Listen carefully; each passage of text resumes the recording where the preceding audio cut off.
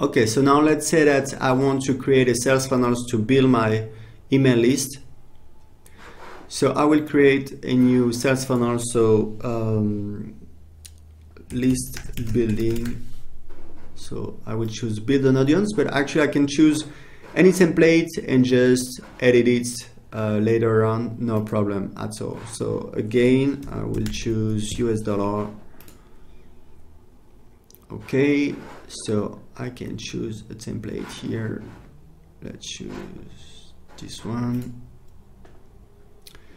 Yeah, here I can choose the thank you page, right? So what I'm gonna do is that when people opt in, I want people to be tagged. That's very important. So what I'm gonna do is I'm gonna create an automation rule that says that when someone opts in to this page, he will get the tag that I created. So here I have the trigger, it's already selected because the automation rule is set right into the sales funnel step.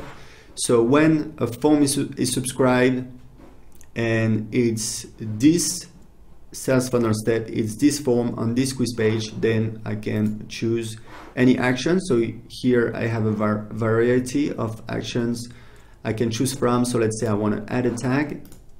I've got only one, so I just click here, save rule, and that's it. And actually, if you go to automation rule now, you will see the rule, okay? But you can access it as well in the sales funnel step.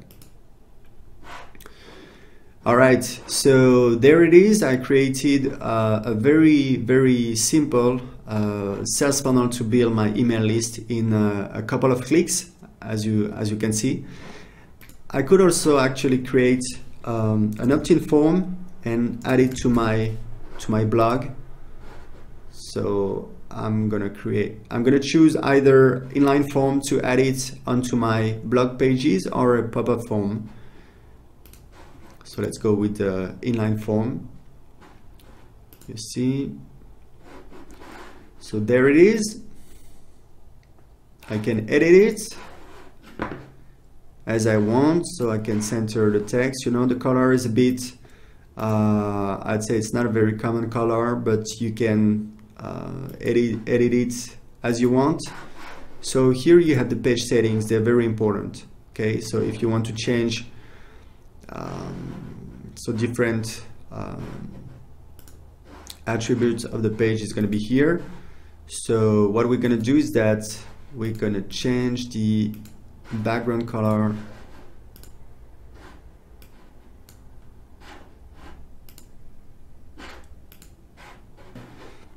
and then I can change the background color here. So let's go with white. Here I can select all the text, change the color as well, like this. Same here, so I will center it.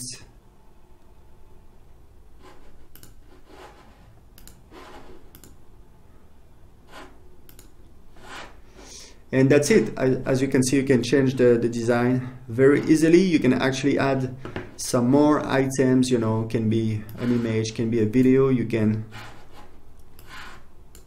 do pretty much everything you want, you know, add a video. What I recommend when you're editing a page or a form is always to use these rows here. They're very convenient. For example, you know, I could add like a row here, and then I can actually change the column size. So it's very convenient to have your items well placed on your form. So you see right now, for example, if I wanted to add a small picture here, I would add the picture. I would use this row and I would add a picture there. You know, it would make things easier like this. So of course I can, you know, change the, and here I could then add maybe even a video actually, and I could change.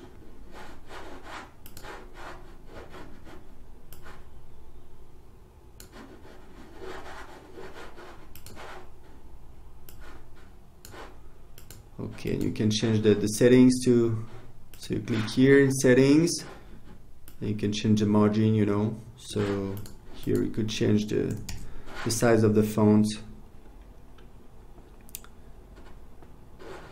Here, there it is, you know. So you have plenty of options. Feel free to change them. And something that's very important, you should you can optimize your pages and forms for desktop or mobile. So you can decide if this item is going to be visible on desktop or on mobile. So you can optimize your pages for both desktop and mobiles, and this is very important. So there it is.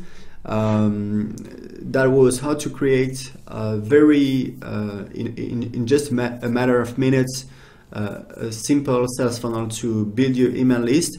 In the next video, I'm going to show you how to actually sell products and make money by creating a sales funnel.